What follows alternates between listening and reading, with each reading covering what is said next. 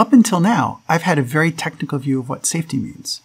But we have to realize these vehicles are being deployed in a society made up of people. It's not all engineers. It's not all techies. And so we need to step back a minute and think about what we mean by safe. And what happens here is you ask 7 people what safe means, you'll get 8 or 9 or 10 answers of what safe means. For example, you may say, well, we're safe because we were able to buy insurance. And we've already discussed that that doesn't get you all the way to safe. It only gets you part of the way to safe. Or you might say, well, human drivers are bad, so computers will be safe. Sure, humans make mistakes. They're not as bad as you might think. We saw the numbers, but computers make mistakes too. And safety engineering is all about making sure that we've figured out what mistakes they'll make and prevented them. If you don't put in sufficient safety engineering effort, there's a good chance the computers will be worse than people at driving. So you can't just automatically assume computers will be better. You may say, I have a safety case supported by evidence. And you can tell I'm putting the ones I like better down at the bottom. That's a pretty good reason to think you're safe.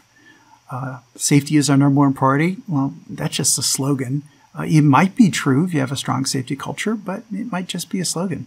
We have positive risk balance if you have some data to back that up. But we've already discussed that there are things other than positive risk balance. Positive risk balance against which baseline, and what are the ethical considerations? We have safe driving behavior. We know how to follow the traffic laws. We have good roadmanship. Yeah, that's great, but that's only part of safety. The other part of safety is what happens when things get weird. Do you keep your vehicle safe? That's kind of the hard part. We've tested and simulated for millions of miles. Well, it's millions instead of billions, so it only gets you so far. Again, it's good, but it's not enough. And we conform to safety standards. That's great, but you need more than that. So what really happens is, by safe, you sort of need all these things. So what I've done is I've put together a hierarchy of safety needs. For those of you who remember your freshman psychology, this is Maslow's hierarchy repurposed into autonomous vehicle safety. So I'm calling it a hierarchy on purpose. I'm building it the same way, and the meaning is kind of the same. So down at the bottom, we have basic driving functionality. If the AV cannot drive down the road without hitting something, that autonomous vehicle is going to have a problem. That's sort of table stakes, okay? But you also want defensive driving. It has to drive in a way that doesn't get it into high-risk situations in the first place to get that level of human safety that more mature human drivers are at.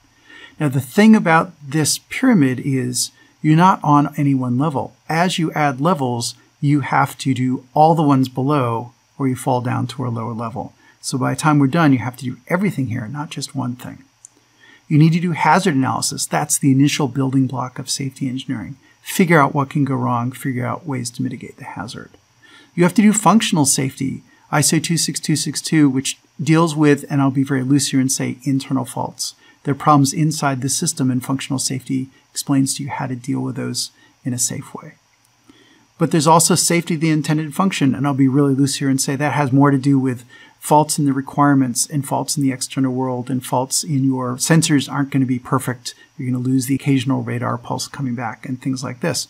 You also need to do that. You also need to do system safety. There's things other than driving safety. Driving's part of it, but there's also securing the cargo and making sure the passengers are in the right position. There's a bunch of other things that have to do with the system and its context and how it interacts with other road users, post-crash response, all sorts of things. And ANSI UL 4600 takes that broader view and includes those on top of everything else. There's social technical issues, stakeholder expectations, all those questions about what did you mean by safe. You have to answer all those questions. All those things have to be addressed. And at the top is a just culture for safety culture. Now you might ask, gee, shouldn't you be doing just culture at the beginning? And so this is not a model of how to do it. I would say you have to start with a good safety culture. This is more a model of how I see companies building up from the bottom up. First, they try and get it to drive, then they get it to drive better, and then they add safety. So this is kind of a how companies behave kind of hierarchy as opposed to an ideal. But eventually, all these things have to happen. And until you get the entire pyramid handled, you're not really ready to deploy in a safe way. Security also matters.